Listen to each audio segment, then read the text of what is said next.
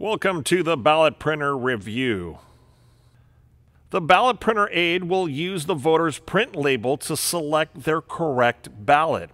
The print label has the precinct number, language, voting method, if the voter requested assistance, and if the voter is provisional.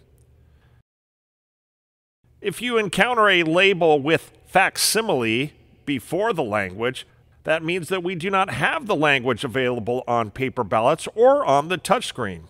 Instead, every vote center will have translations available for voters to use while they fill out an English-Spanish ballot. There are 5 languages where we'll encounter this: Gujarati, Telugu, Tamil, Nepali, and Punjabi. At the ballot printer station, identify if the voter wants a paper or touchscreen ballot. You'll find that information at the bottom of the voter's print label. If the voting method is paper, use the MBL Dell laptop connected to the ballot printer. To print a paper ballot, use the voter's print label to filter for the precinct portion.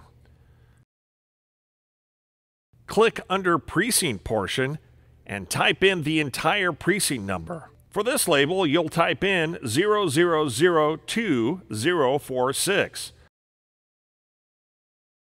Then click under Language and scroll until you find the language, in this case, Korean. Then you're going to select the field under the card index and select 1. This should leave 1 ballot left to be selected. Now that you've narrowed down your choices to 1 ballot, click it once.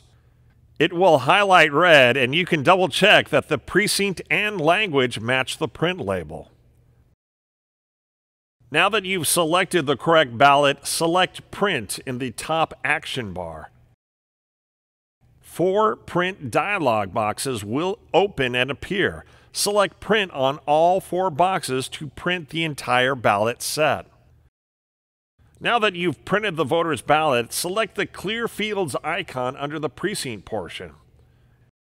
Now that the voter's ballot is ready, check the print label. If you see a provisional banner, do not give the voter a secrecy sleeve. If the voter is provisional, trifold their ballot and hand it to the voter with their appropriate envelope. If you see a provisional followed by VBM, you will give the voter a blue envelope and affix the voter's print label on the back. If you get a label with provisional and a reason written next to it other than VBM, the voter will have a pink provisional envelope.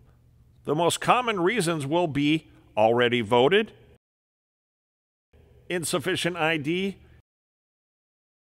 or VBM ballot received.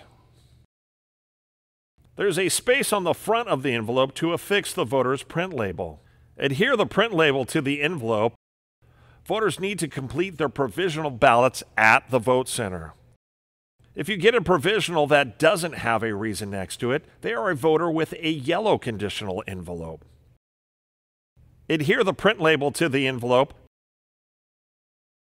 Conditional voters need to vote at the vote center. When you're exchanging envelopes, ballots, and secrecy sleeves, make sure that there is a sneeze guard barrier between you and the voter.